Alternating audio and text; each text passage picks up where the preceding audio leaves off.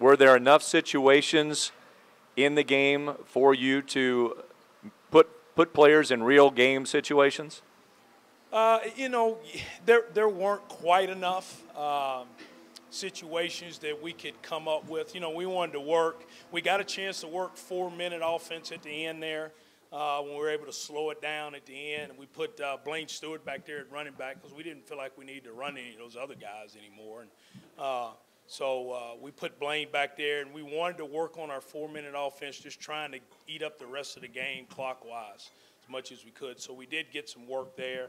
You know, we got some of our different looks on our kickoff team worked. You know, to get Tyler Gray in the game to kick off was good for us to see him.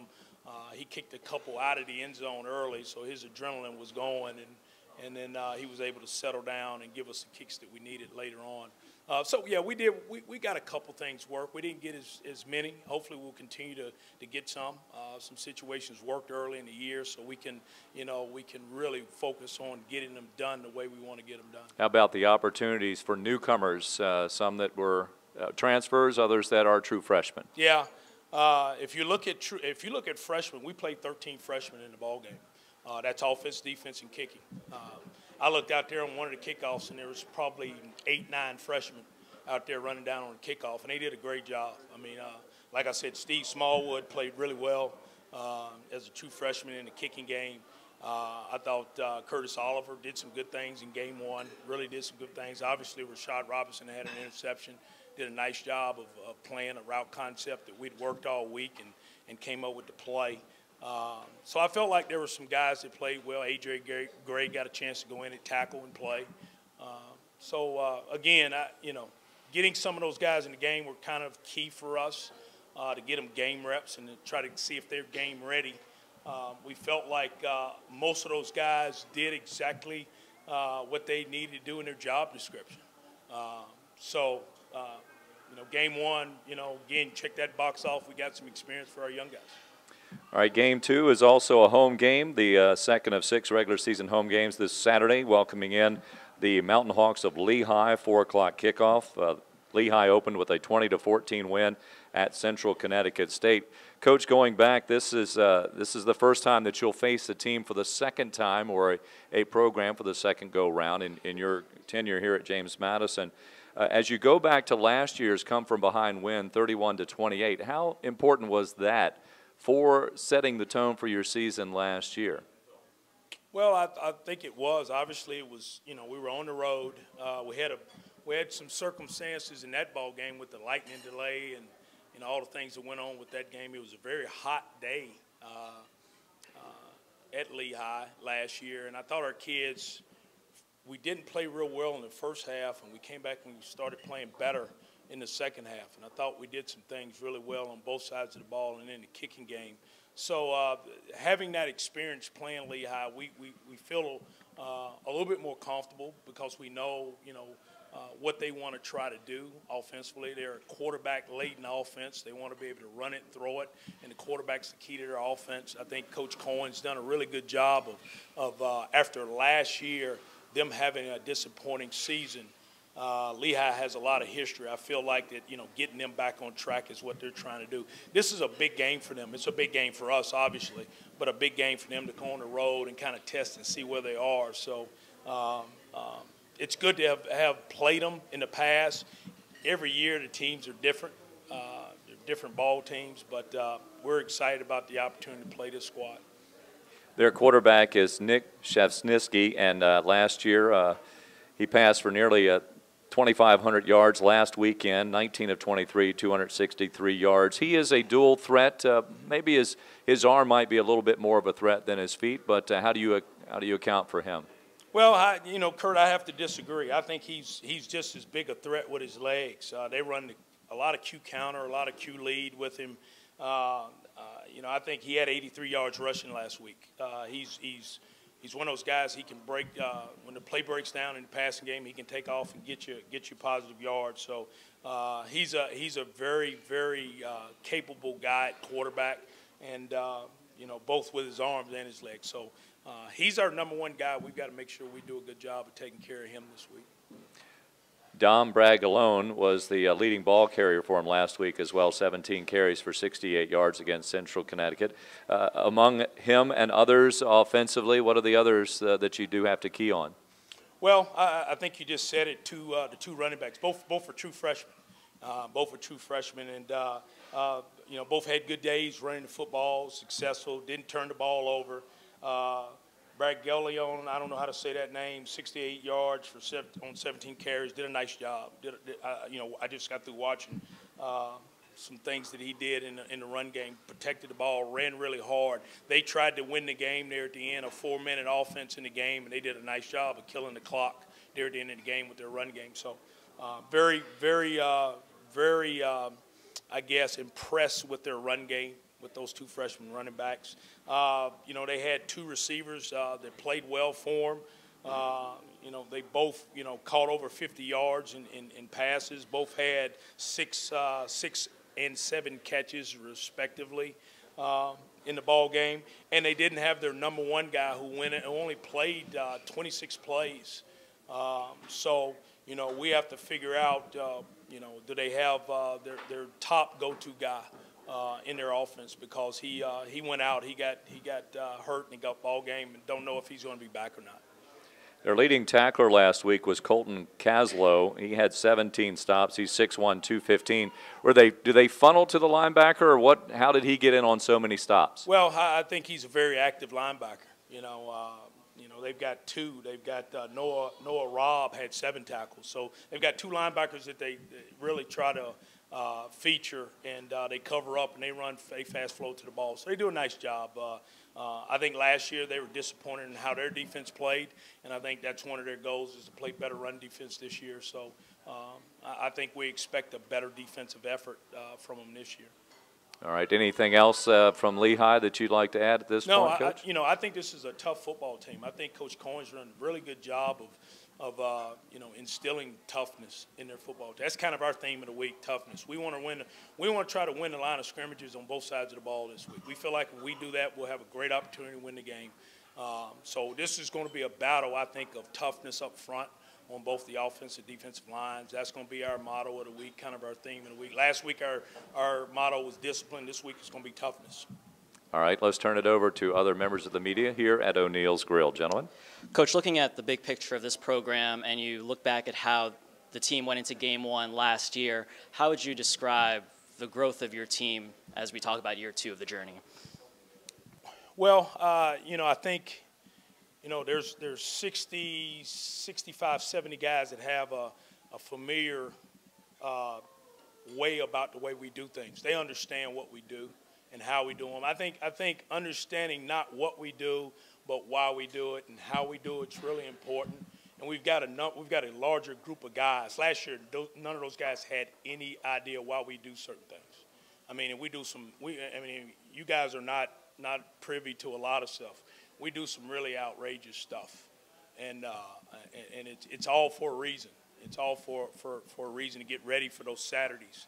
And last year, those guys had no idea. This year, those guys, they were able to come in and teach some of the young guys, hey, on Tuesday, this is what you're getting. On Wednesday, this is what you're getting. On Thursday, this is what you're getting. On Friday, this is what you're getting. When you wake up on Saturday morning, come with your mind right, because it's going to be right in your face.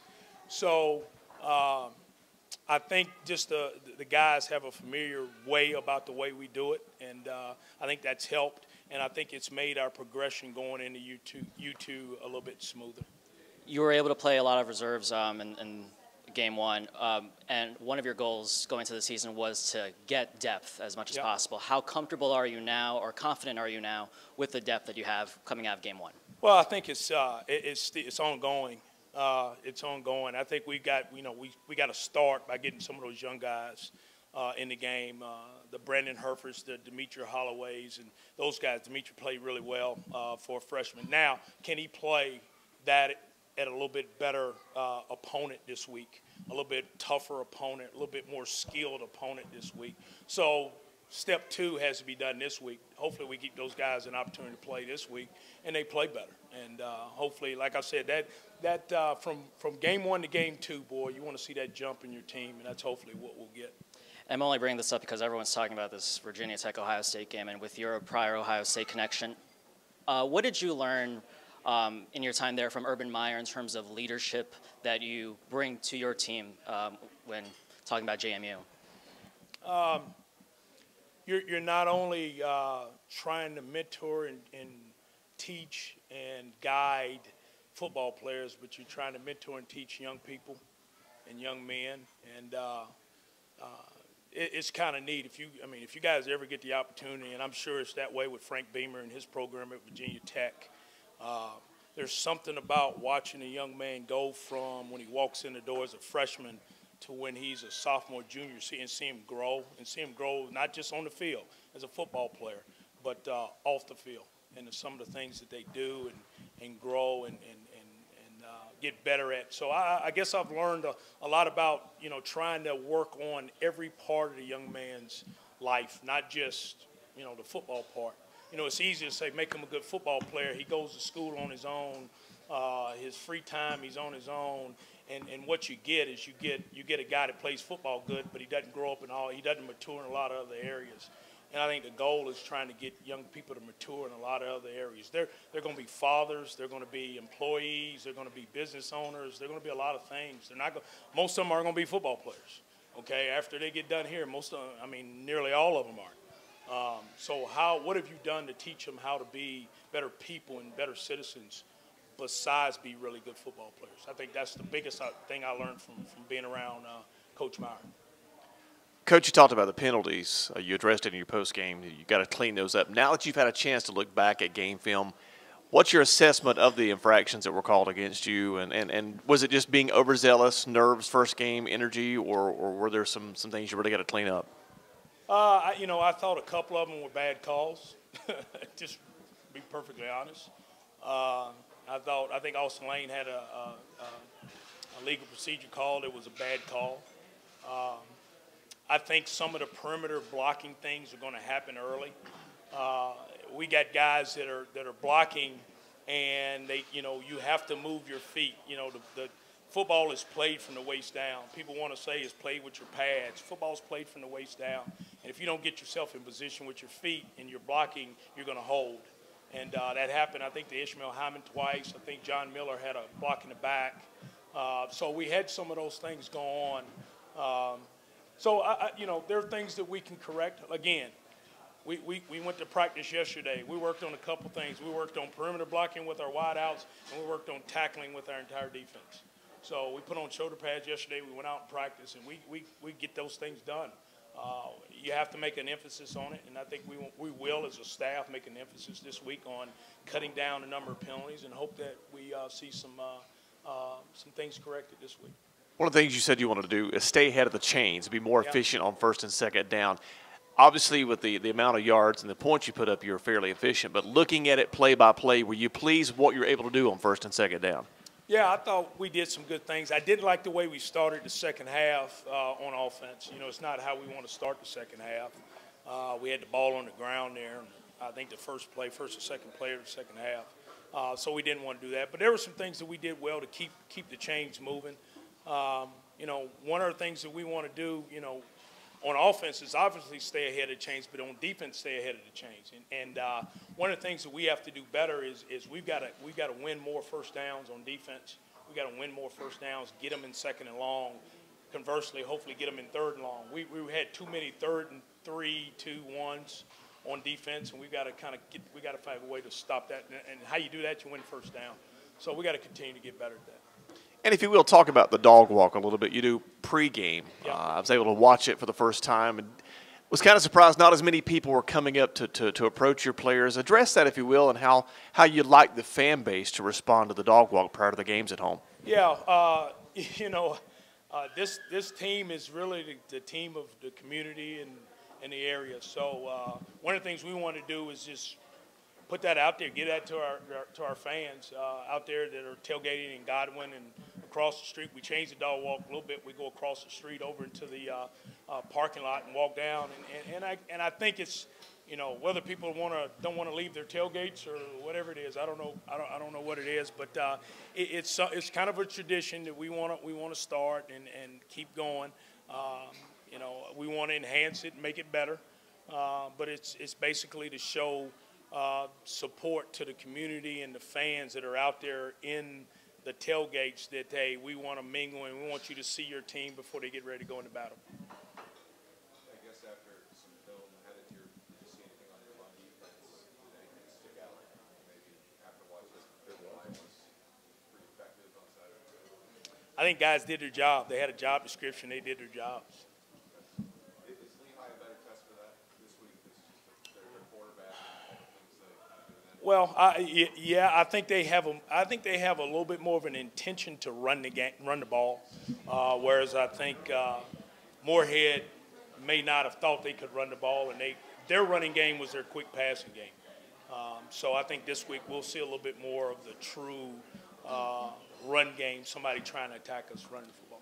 Does a quarterback like that concern you? Just, I mean, how much thought goes into preparing for a guy like that when you face maybe one or two a year like that? Well, anytime you play spread offenses that use their quarterback in the run game, Yeah. he's got to be a factor. I'm sure people say the same thing about us with our Right. quarterback. I mean, he adds – that's the guy you have to account for. And a lot of times when you're playing traditional offenses, you never account for the quarterback.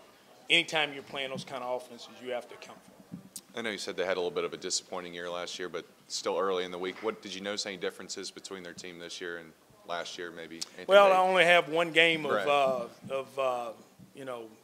show Right. this year to prep to see. We went back and watched some of last year's game. They lost some leads late. Yeah. I thought they played pretty well on offense last year. They just gave up some scores late on defense. But I think they're going to be a well-coached team. They're going to be a physical team.